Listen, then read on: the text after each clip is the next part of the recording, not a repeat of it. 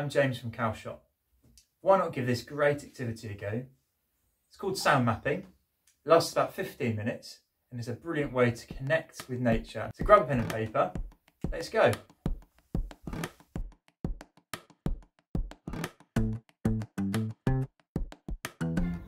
So once you're outside, draw yourself in the middle of your map and then sit and listen.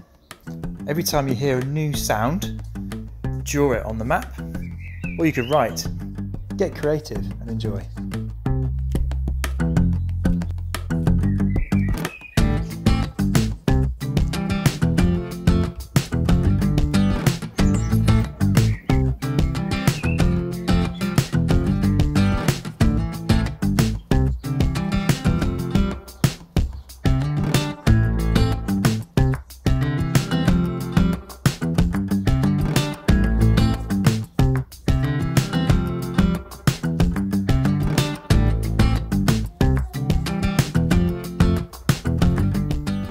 Here's my map.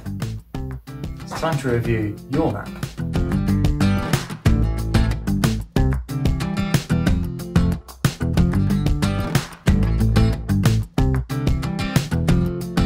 If you enjoyed the sound mapping activity, why not give it a thumbs up? Better still, why don't you share your pictures of your sound maps with us?